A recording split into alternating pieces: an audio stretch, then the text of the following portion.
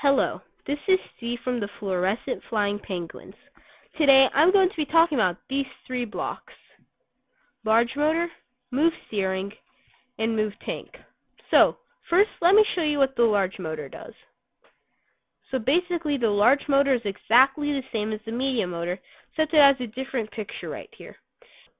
Now let's move on to the move steering. Okay, so for the move steering, I'm only going to talk about what's new. What's new in the move steering is the power and the steering. So, for the power, it actually controls two motors with the same power. Then for the move steering, you can change it to make your motors go at the same power, except the program automatically makes one go faster or slower than the other to make the right steering. So, for example, if it was 50, then only one motor would go forward to make a very sharp turn to the right or to the left.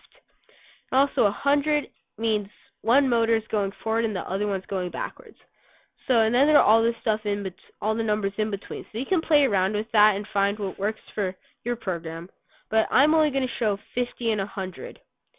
So, enjoy.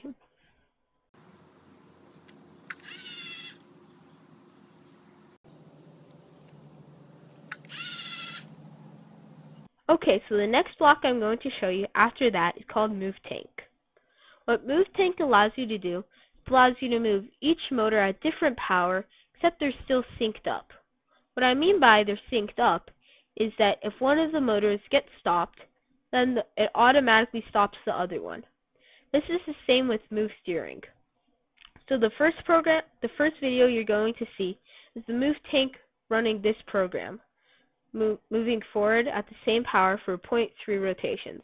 And the second video is going to be me stopping one of the motors with my hand, and then you'll be able to see that both motors will stop. Okay, I hope you enjoy.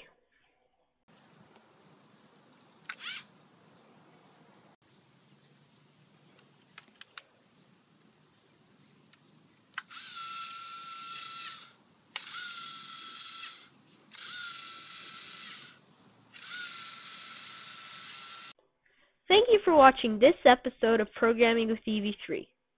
Thank you and goodbye.